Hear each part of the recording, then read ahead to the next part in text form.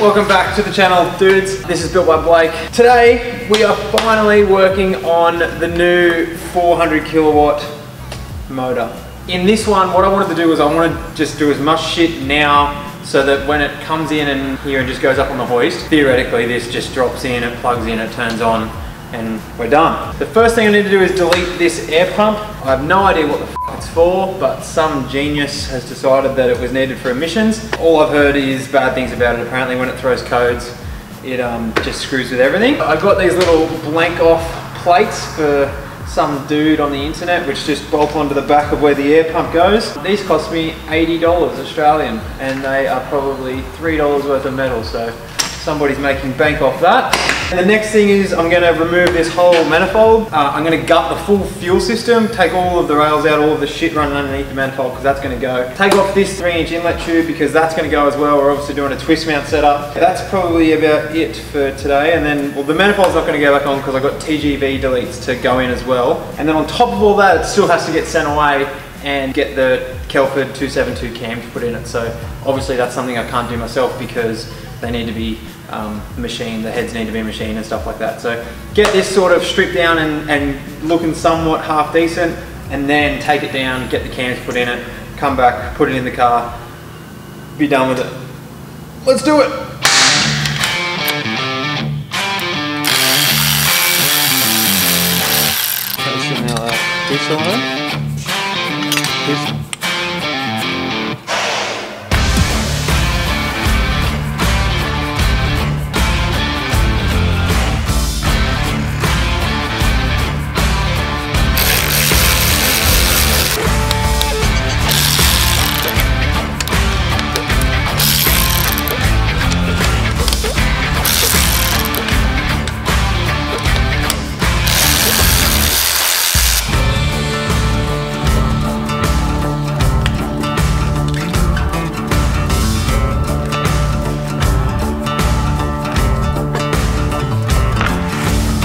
Remember the bolt that I dropped?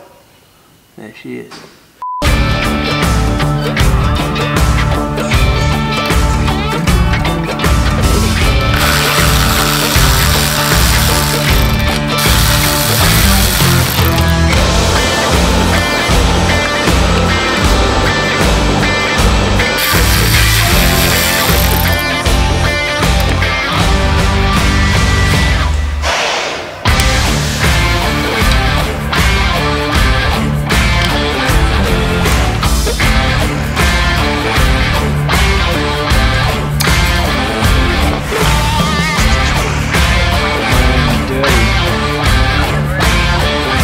Jesus, crazy.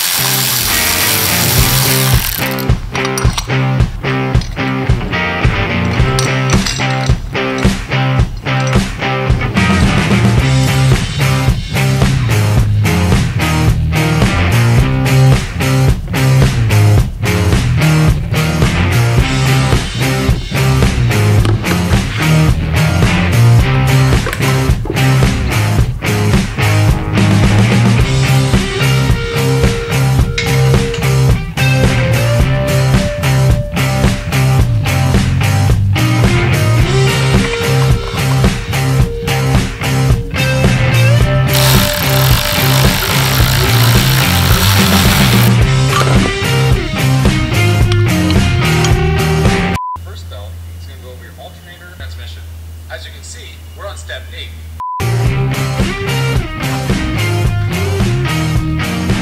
So I got a little bit carried away. This AC is going to have to come off because I don't want to have to re-gas my AC. I'd rather just use the one from my car at the moment. It's perfectly fine. I can't see how to take the tension off this belt. It looks like there should be a tensioner here and a pulley, I'm assuming, and I can't see any sort of hinging movement, so I might just have to go for it. I'm just gonna undo the bolts, I think. That's gonna fucking pop for sure. There's no way that is right. There's no way that's right. That needs to fucking come down.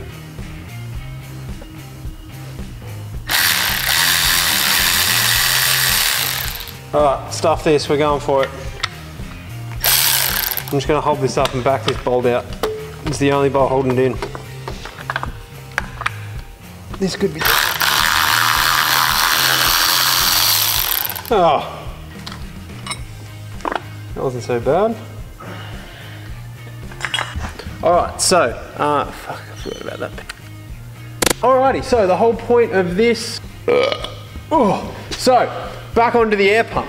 The air pump literally just sits at the front of the motor, looks ugly as dog shit, goes through solenoids and pumps into here, pumps into that hole there, come around this side, pumps into that hole there. These little things here are exactly cutouts for that and that. They come with gaskets and everything else. The only thing you have to do is just, I'm going to chuck some Loctite on that. They even come with bolts. I'm going to chuck some Loctite on these bolts as well because there's no chance in that I'm going to be able to get to these once this motor's installed. You probably can do it. There's probably someone says, oh no, you can do it. No. No fucking way.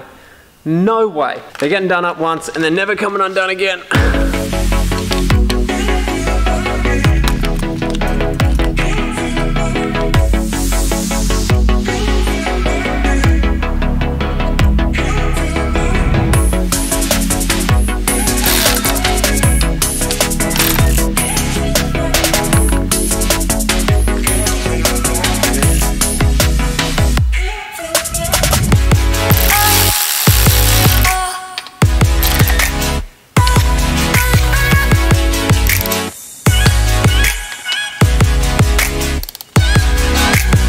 And just like that, we are done.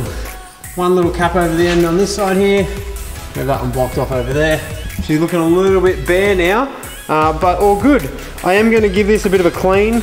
I'm just probably going to do some soapy hot water, maybe a steam clean, maybe like a wire brush or something just to clean it all up. But that'll be on a later video, I think. I'm gonna do the TGV deletes and then clean it all up in a later video because I feel like that could be a bit in depth to try and make it look pretty nice. Maybe make these plastic covers nice and black again. Everything else is pulled apart, manifold down here, inlet manifold on the ground, and then all the other stuff is on the ground here. So, oh yeah, and then I've got my radium fuel rails, which are covered in oil from when I turned the engine upside down on itself and didn't even realise.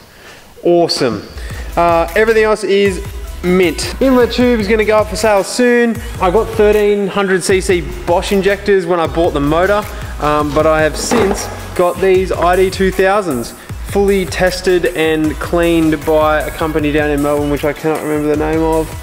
I can't remember the name of them. If I find it, I'll put it on the screen. But yeah, they're like within 0.1% of each other. So 1300s probably would have done it, but it's nice to have the wiggle room of 2000s. Thanks for watching. Give it a like if you liked it. Subscribe if you want to see this motor turn out. Subscribe if you want to see this motor potentially blow up. I really don't have much idea of what we're doing. It's kind of nice to have the WRX. You guys would have seen the WRX build. It's kind of nice to have that as a bit of a guinea pig. Look where we're going to go with this. A little bit different builds, but we're getting there. So anyway, thanks for watching. See you on the next one. Bye. Ever since you shut the door on everything we knew, you're too late for love, love, love, love, love, love, love, love, love, love,